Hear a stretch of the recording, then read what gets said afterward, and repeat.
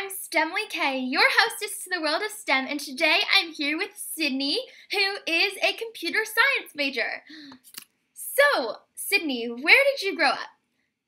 So the short answer is I grew up on a plane, and the long answer is I grew up in San Jose, and then I went to school in Korea. So for about 10 years, I flew back and forth, and a lot of my life was spent traveling between like Silicon Valley and Seoul.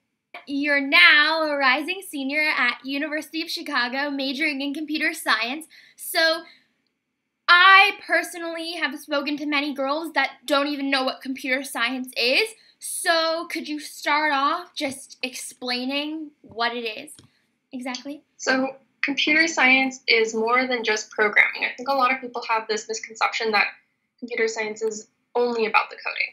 And really what it is learning about computers, like any other science. Like the way physics kind of learns about physical laws and biology learns about living organisms, computer science, like, you learn about computers, and you learn about like what works on the inside, how they're made, kind of the modern day practices and uses of them.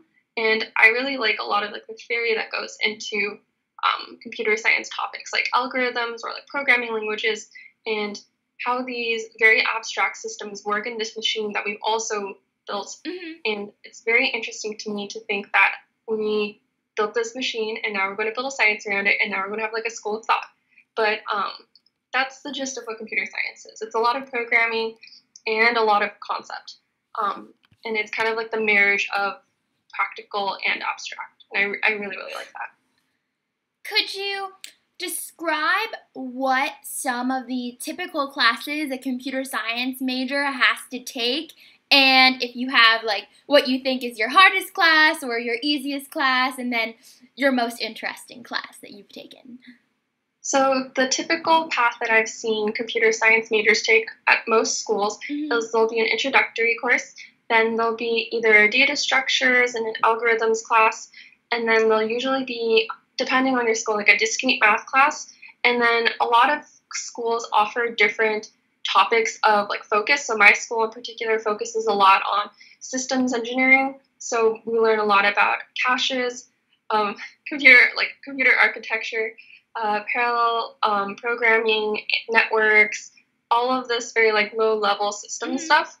Some other schools do it a different way, where they'll focus on kind of practical applications. So they go into like the buzzwords like machine learning, artificial intelligence, neural networks, mobile computing development, and all that, good stuff.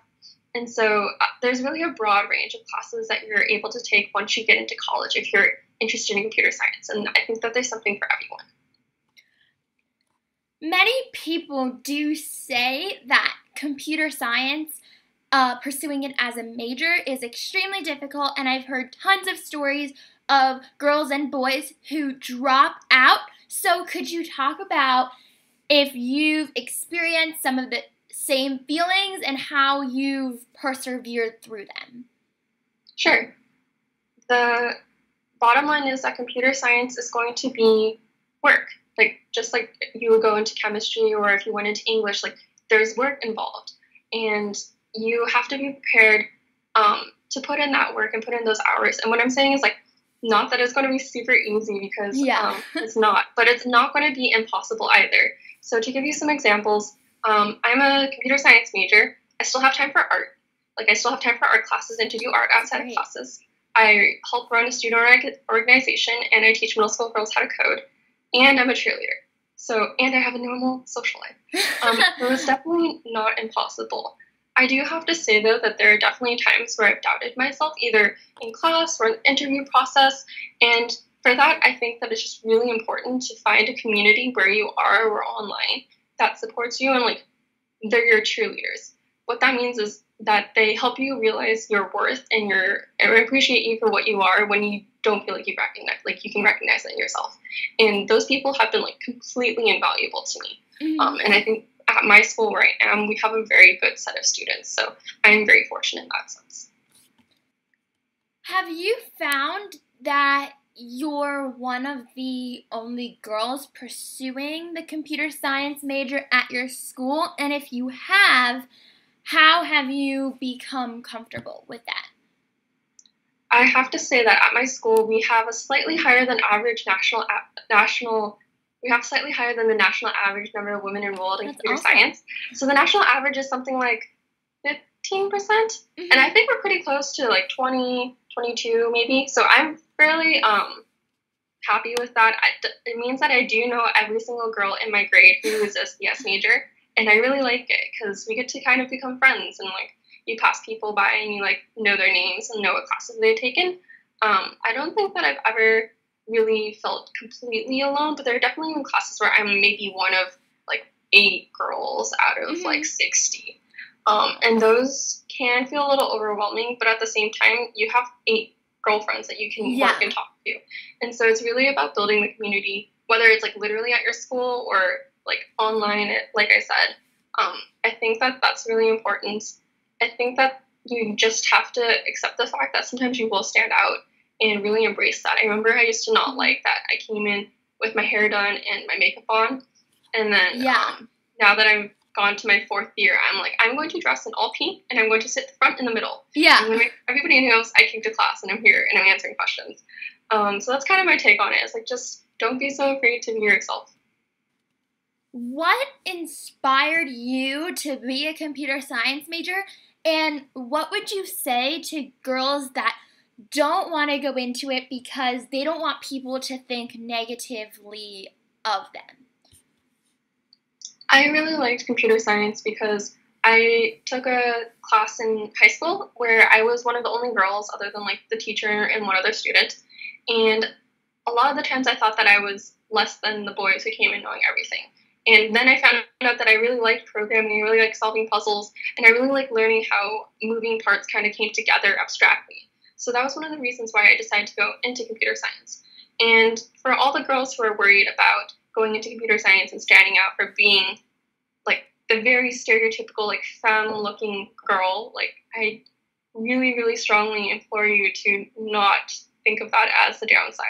I really want girls to feel comfortable being who they are by themselves. This means like being comfortable with who you are and how you're dressed in a crowd and like when you're on your own. And I think that there are a lot of negative stereotypes that are associated with computer science, that we're like antisocial and that we have certain like personality characteristics that are definitely not true. I think that it really shocks people when I tell people I'm a computer science major and I'm a cheerleader and a normal person. But it just shouldn't. It should just be one of those things that is like, oh, you do both. That's pretty cool. And I'm working to try to make sure that girls, especially younger girls, that's why I mentor middle school girls, see that there's a role and a place for them here.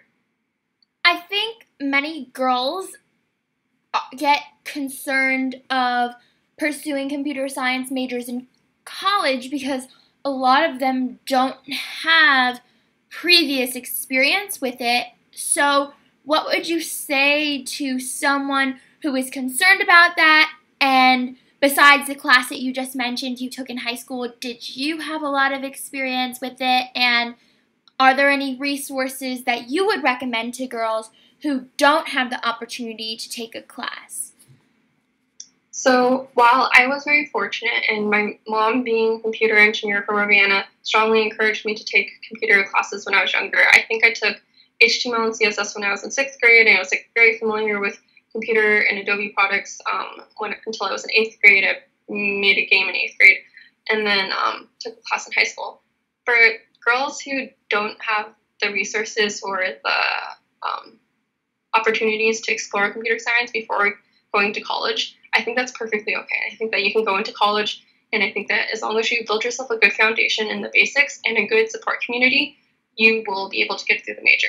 I think that if you are able to grab some resources before getting into college, it'll only make you stronger. So I'm talking about programs like Google CSSI, which is meant for rising seniors, or Go to Code, which is meant for rising juniors and seniors in high school. And I know that there are a bunch of online activities at like code.org and Khan Academy. And I personally, after I took AP Computer Science in high school, went on to do like a lot of online courses to teach myself JavaScript and just kind of dabble in languages and like things that I didn't get the chance to learn before going to college. And I feel like just constantly wanting to learn really helped me the most when I went to college. I think also a lot of girls don't realize the tremendous applications that computer science has to all fields, really, and even just the future, how computer science is going to be such a major topic discussed, and only more jobs are going to open that have to do with it. So could you talk about what are some of the advantages or applications of computer science that you've seen personally?